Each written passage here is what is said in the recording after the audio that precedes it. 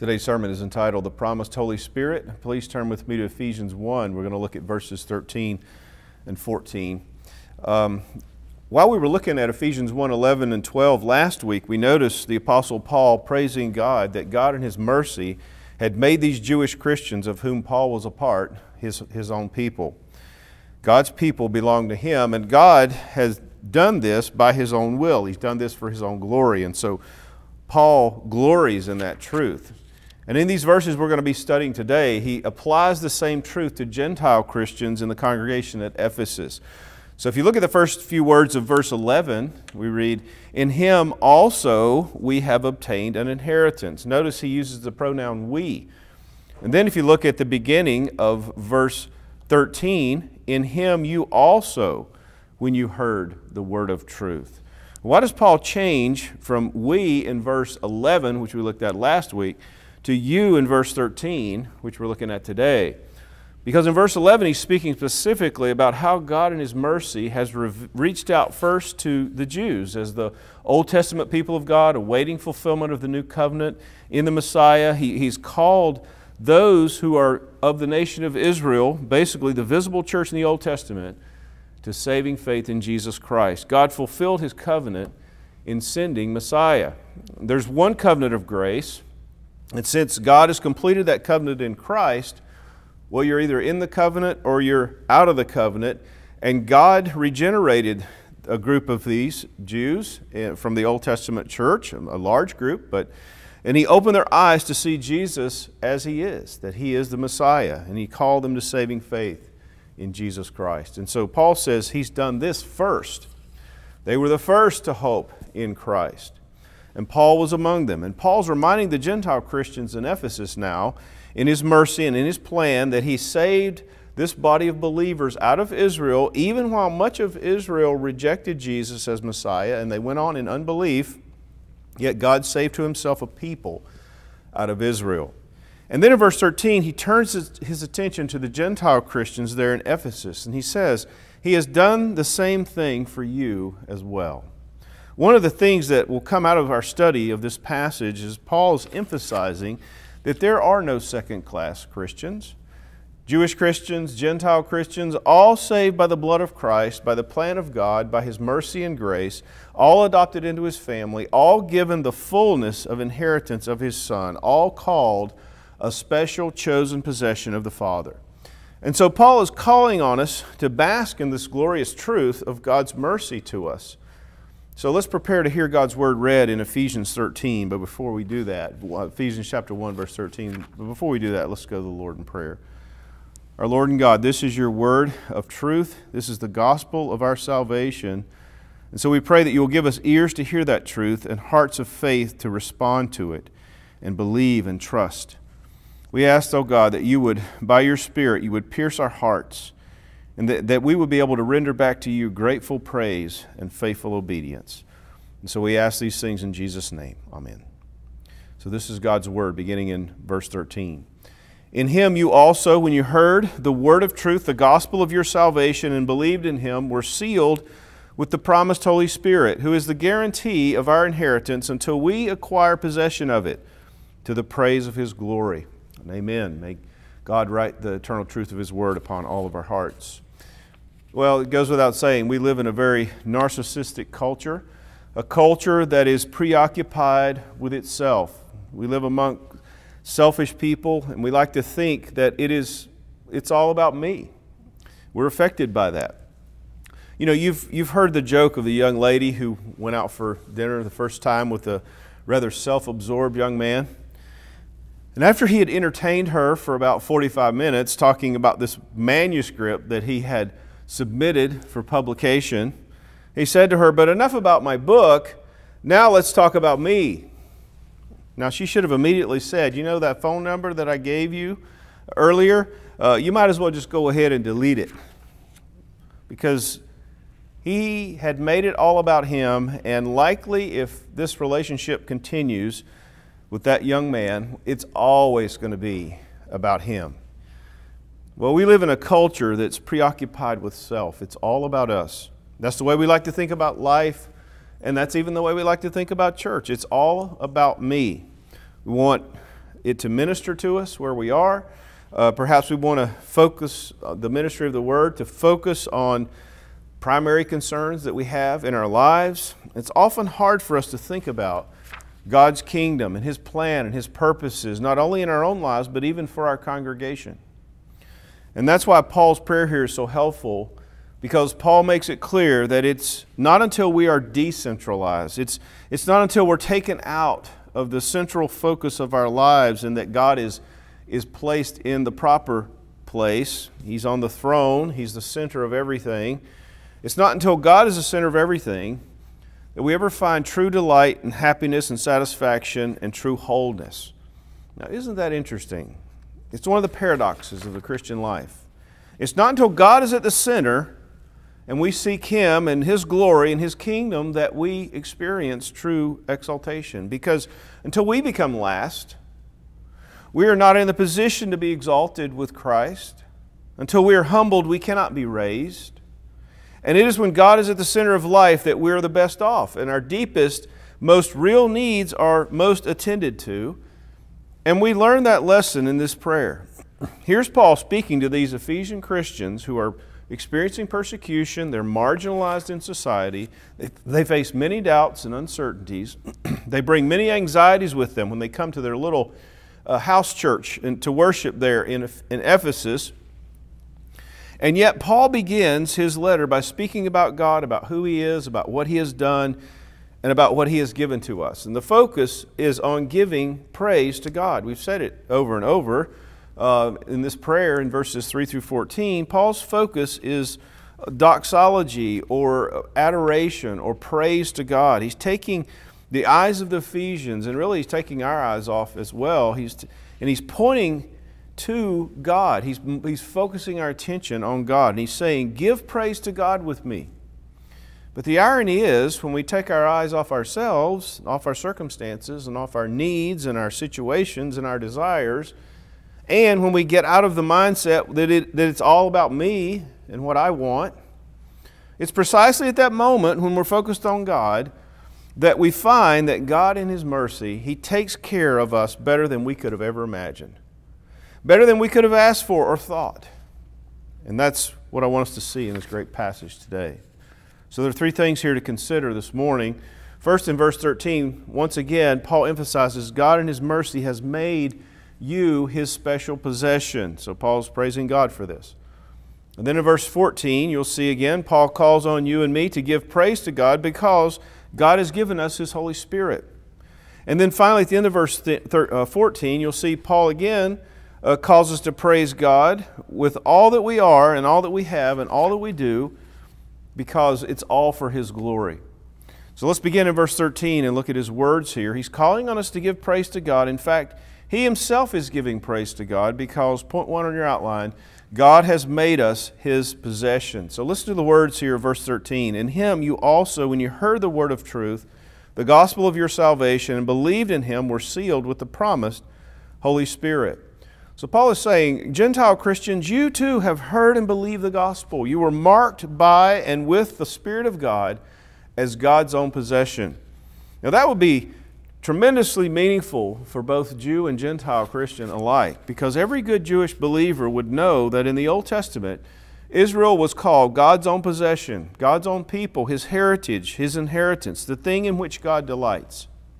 And Paul's saying to these Gentile Christians in Ephesus that you, having heard the gospel, you having believed in the Lord Jesus Christ, you are now declared, in God's giving you the Spirit, you're now declared to be God's own possession.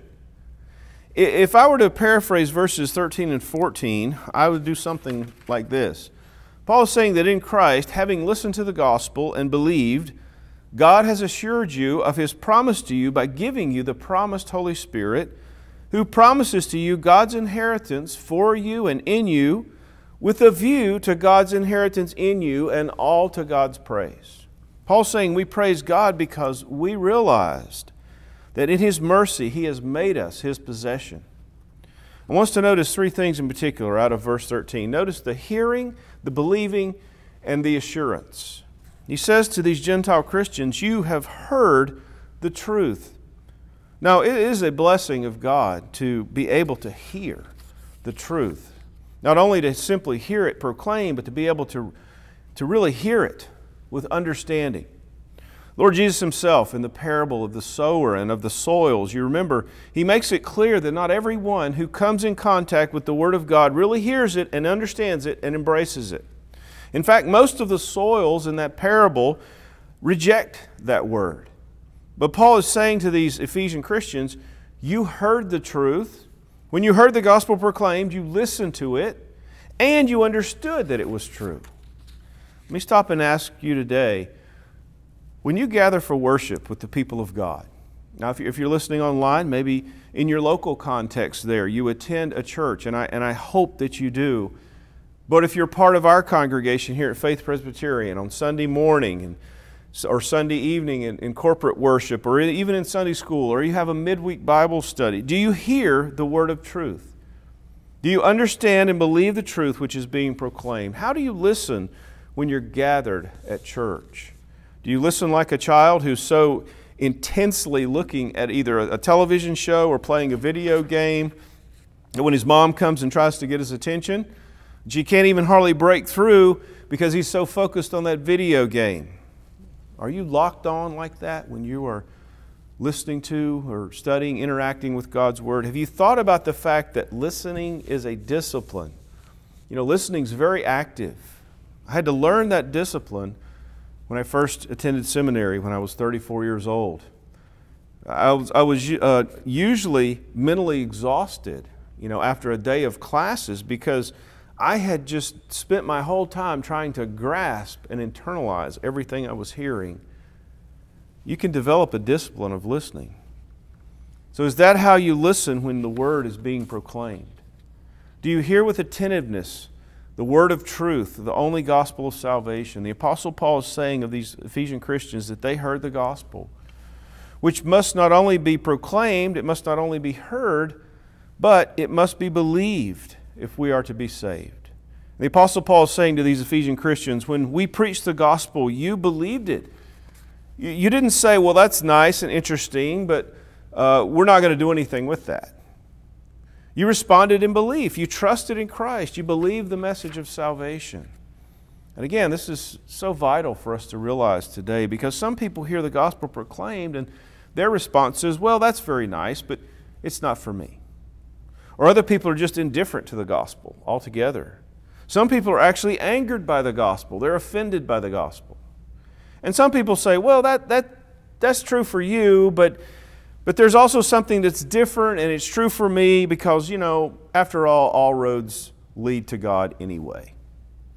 There are various responses to the gospel.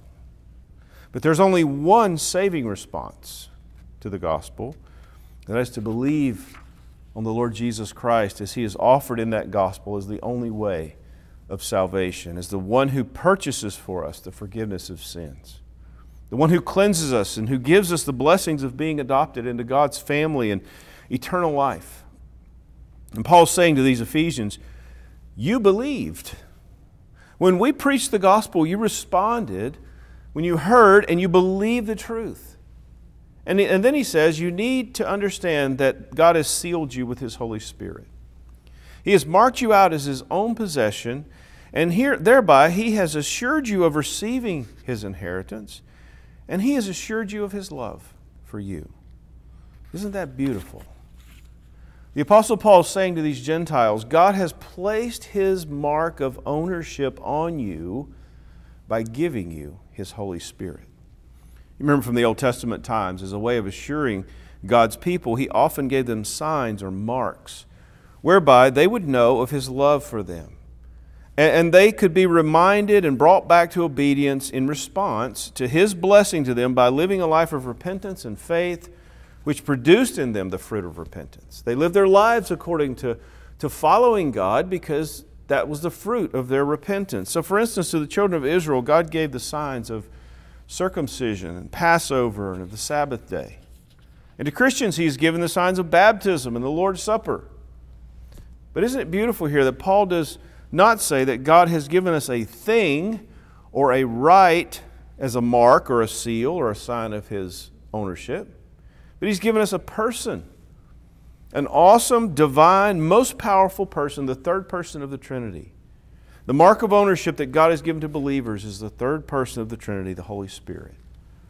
His indwelling of us, His possession of us, is a mark of His ownership. Salvation is by faith alone, and all those who trust in Jesus Christ alone are marked out as belonging to God, and we are assured by the Holy Spirit. And Paul is saying, Gentile Christians, you understand that God has done this in order to prove to you, just like Israel, that you are His treasured possession. He has given you His Holy Spirit. Now that's very significant. I remember a friend who came to me one time from a different theological perspective, and he was saying, you know, it's wonderful to be a Christian, but I just wish I could have been a Jewish believer, because God's blessings are especially on the Jewish people, and I wish that I could have been a Jewish believer. Well, you see that what the Apostle Paul is saying to these Gentile Christians in Ephesus. God has heaped on you every spiritual blessing in Christ, and you are every bit as much God's possession as Abraham, Isaac, Jacob. Your background is utterly irrelevant. All God's promises belong to you. As you believe in the Lord Jesus Christ, God has heaped on you His promises to you. He has made you His special possession. He has sealed that possession. He has assured you of that promise by giving you not a thing but the Holy Spirit Himself. You are indwelt by the Holy Spirit. Then point 2 on your outline. The Holy Spirit is God's seal of confirmation. Holy Spirit is a seal of God's promises to us and His ownership of us. He's the deposit. He's a guarantee of our inheritance. This is a glorious truth, and Paul continues it in verse 13. So here's a second thing I want us to see. Paul says that having believed, you were sealed in Him, in Christ, with the promised Holy Spirit, who is given as a pledge of our inheritance, with a view to the redemption of God's own possession, to the praise of His glory. So Paul began this prayer by pointing us to God in praise, because He's made us His possession in Christ. Now Paul praises God because He has given you His Spirit. And I want you to notice what he calls the Spirit here. He says the Spirit is the promised Holy Spirit, or the Spirit of promise, perhaps, in some of your translations. He calls the Spirit a seal, a deposit, or a down payment. So let's look at these things here he says about the Spirit. Paul is saying that the Holy Spirit is the promised Holy Spirit. He is the confirmation of God's promises to us and of God's ownership of us. That He is the deposit, He's the guarantee of our future inheritance and God's inheritance of us. So first of all, he calls Him the Spirit of promise. Now that means a lot of things, but one thing it means is that this Holy Spirit being given to the Gentiles was prophesied by the prophets in the Old Testament. There are many examples of this, and I'll just show you one. If you'll turn with me to the book of Joel, it's right before the book of Amos, right after the book of Hosea. So it's Hosea, Joel, Amos. And if you turn there to Joel 2:28, you'll see Joel prophesying under the inspiration of the Holy Spirit, saying, "It shall come to pass afterward that I will pour out my Spirit on all flesh." If you go down to verse 32, he continues to say, "And it shall come to pass that everyone who calls on the name of the Lord shall be saved." Now, when was this fulfilled? Well, the Apostle Peter tells us it was fulfilled at Pentecost. If you turn to Acts chapter 2, you remember when the apostles were gathered there at Jerusalem at Pentecost, and Holy Spirit came upon them and rested upon them as with tongues of fire. And the multitudes that had been gathered for Pentecost, well, they began to looking at the apostles, and as they spoke, and they said, well, these men appear to be drunk. And the Apostle Peter stands up in Acts 2:14, and he says, "Men of Judah, and all who dwell in Jerusalem, let this be known to you, and give ear to my words. For these people are not drunk, as you suppose, since it is only the 3rd hour of the day." It's only 9 o'clock in the morning. How could they possibly be drunk? But this is what was spoken of through the prophet Joel, he says. And then he quotes that great passage from Joel. In other words, as the apostles and the disciples prophesied and spoke in tongues under the inspiration of Holy Spirit, Peter's saying that the promise of God, the prophecy of Joel, is being fulfilled. The Holy Spirit is coming upon us. And a great multitude, we're told in Acts 2, came to faith in Christ. In verse 41 there says, so those who received his word were baptized, and they were added that day about 3,000 souls. And they came from all over the place, as Luke told us back in verses 9 and 10. They came from all over the place, these people who had come to faith in Jesus Christ. But you'll remember, if you turn forward to Acts 10, that Peter had even more to learn about the fulfillment of Joel's prophecy. You remember Peter was called to go and preach to a Gentile household, the gospel, and it was the household of Cornelius, and he did that. And he went there, and in Acts 10:34, after preaching the gospel to them and seeing them respond, he says, I most certainly understand now that God is not one to show partiality, but in every nation the man who fears him and does what is right is welcome to him. And then if you turn over to the end of the chapter, Luke tells us in verse 44 that when Peter was still speaking these words, the Holy Spirit fell upon all those who were listening to his message. So when Peter had reported this to the church in Jerusalem, we read in chapter 11, verse 18, when they heard this, they quieted down and they glorified God, saying, well then, God has granted to the Gentiles the repentance that leads to life. In other words, when those Jewish Christians heard that the Holy Spirit had manifested himself upon the Gentiles, they knew that the Gentiles also had been brought into the family of God and had received the fulfillment of this promise which had been made through the prophets of old. They were included in God's family. They were included as God's own possession. So the Apostle Paul is saying, Gentile Christian, God has marked you out as his possession by the promised Holy Spirit, so that you would know that God's promises to you are yes and amen in Christ Jesus. But he doesn't stop there. He also says, we were sealed in verse 13. We're sealed in him with the Holy Spirit. That is, Holy Spirit is God's mark of ownership. And that's a permanent mark, by the way. You know that a brand is often put on an animal to indicate who owns it. Very often stamps or seals are affixed to official documents to indicate our ownership of them. And again, Paul is saying that it is the Holy Spirit who has been given as the mark of God's ownership of us. And knowing that we are owned by God produces assurance. And so the very purpose of being sealed with the Holy Spirit is that we might be assured that God's promises to us will come to pass. And in connection with that, Paul says a third thing. Notice that the Holy Spirit in verse 14 is given as a pledge or a guarantee of our inheritance. The Spirit is a pledge or a deposit, a down payment, guaranteeing that we will receive God's inheritance and guaranteeing us that we are God's inheritance.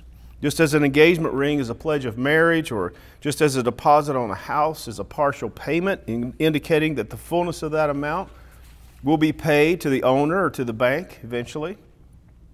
So also the Spirit is given to us as a deposit, as a down payment by God, indicating to us that he will give us the fullness of his blessing. The Holy Spirit applies the redemption accomplished in Christ to us. And it's a down payment assuring us that God will give us the fullness of his inheritance. Just as in Old Testament times, dowries would be given as a pledge indicating that a husband would take full care of a wife, so also God gives us the Spirit as a down payment of his full blessings. So Paul's saying to us, you're God's possession. And by the Holy Spirit himself, he has pledged to you that he will give you your full inheritance and that you will be his full inheritance in Jesus Christ. And dear friends, those things are absolutely life reorienting. To realize that we belong to God, we are God's special possession, well, that changes the way we approach life. And to realize that God has given us his inheritance changes the way that we look at the finest, the most wonderful things that the world has to offer. You know, there are many wonderful things in this world that are good in and of themselves, but if we love these things more than we love God, and more than we love the primary blessing of God, then we become idolaters. You know, we ourselves have been given so many things, many good things, that often distract us from the first and the best thing. And realizing that God has guaranteed us the fullness of his inheritance causes us to, it just pales in comparison any of the other things that we think to be so great in our life experience. You know, you may be sitting here today and you may be thankful for many things. Lord, you've given me many friends, you may be thinking. You've given me a wonderful family. You may be delighting in that. The fact that you have a wonderful family and they're so close to you and you can be with them a lot. And there are many families whose families are spread out all over the country, and so they don't get to see them very much. Or you may be delighting in the fact that God has given you a good job, or you delight in the fact that your children are going to college, a certain school they wanted to attend. But if we value those things, all those good things, any of those good things, if we value that more highly than the inheritance that God has pledged to us in the Holy Spirit, and we've missed the first things, the best things, the most important things. And the apostle calls on us with the Ephesians to give praise to God because of the gift of the Holy Spirit. And finally, last point in our outline says in verse 14 that we've been given the Holy Spirit as a mark of God's possession of us. Why? To the praise of His glory.